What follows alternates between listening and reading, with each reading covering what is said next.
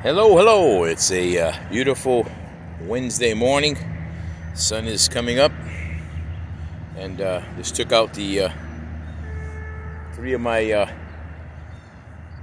right-hand drive mini cars. The center one and the one on the far left are K cars from Japan. One's the green one, the Midget 2, is a 96 single seat cab over miniature pickup truck. The one in the middle is a 1987 Suzuki Mighty Boy, little miniature pickup. And then over here we have these were imported into America. Not this particular car, but these were imported into America from like 1964, I believe, to 1980.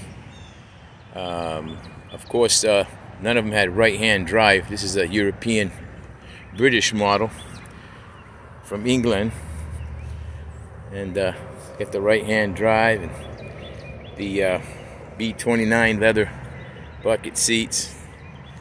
The back then they had a factory option slotted wheel rings that went behind the hubcaps. All that's new.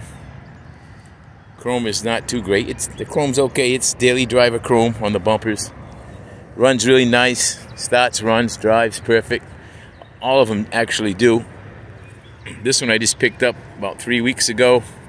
I ordered this one directly from Japan. It's the first time I ever order a car from far away like that. You know, mostly you get them from America. This one was from Japan too, but the gentleman that sold it to me already had a Georgia title for it, so it was a lot easier to register it.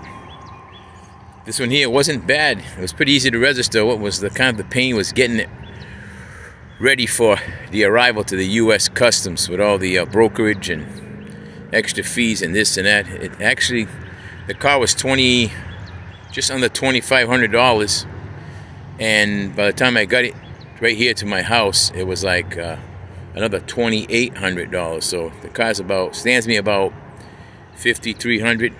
I've changed the plugs and I've removed a couple of dents on the side, and I'm waiting on some tune-up parts. The rotor cap, rotor, fuel filter, and the original air filter all to come in from Japan. It was like over $220 for those items I mentioned. A lot of money. I managed to match up a oil filter from one that was available here at the local parts store, so that was pretty cool. Like a $4 or $5 filter that spins right on, exact dimensions as the one that came off, you know. Anyways, that's what we got today. Just letting them breathe, get them out of the dark, gloomy, moldy garages or whatever. Shake off some of the dust, you know, starting them up. I might take one for a ride today up and down the street. They're all registered and insured, so ready to roll anytime I want to drive. But I usually don't find myself driving them much. More or less a collection. No need to hurt the babies, you know. Speaking of collection, we have the 66 Mustang with a real nice straight body, 6-cylinder, factory air conditioning, all original. I got it running real nice. I got all the parts for the interior in the house all purchased, front bumper, everything new, ready to put on and start on that. But to get that going, I have to first finish what I've started, which is the 73 Corvette. This I've been working on since last September. We just got the brand new radiator support, radiator hoses, the radiator shroud. Everything's brand new, as original, except for the aluminum radiator. The radiators were not aluminum back then, but the original's right there. It still held water and everything, but it leaks sometimes. After you took a little ride with it, you'd come back and you'd see it spitting a little bit of juice on the ground, a little bit of antifreeze on the ground, you know. After a few trips, you have to top it off with like a half a gallon of antifreeze. That's not good, so I gotta glue on that seal, that foam rubber seal that goes over the top of the radiator support in order to seal the upper hood so the induction system can work right. We're gonna put the hood on today after I add the antifreeze. Well, the antifreeze, and then we'll start it up, warm it up, bring it up to temperature, see how it does, and then we'll everything's a go. We'll put the hood back on, line it up real nice. Yeah, this is a pretty nice car. I only paid $6,500. Can't beat it with a nice leather. They're called deluxe interior. All I done was polish up the leather and replace the oil pressure gauge, and I got the clock working. What else have I done? There was a missing little cross flags emblem on this door handle. I got that. I put all brand new weather stripping along the doors all the way around, and I put new weather, what they call it? This would be called the C post, the rear post, windshield, door post. This is new on both sides, and I got to buy the ones for over here for the A pillar. They're all cracked and charred, you know, need to be replaced. All the rubber. The door sills are new. Got new speakers in the back. The original radio works really nice. They already had holes in the back for speakers, antique ones, so I replaced them with 5-inch, which were hard to get, vintage speakers with the old school metal mesh grill. Yeah, this is a power brake, power steering, power windows, telescopic steering wheel, tilt steering wheel with air conditioning. So it's the only option it doesn't have for that year was the luggage rack.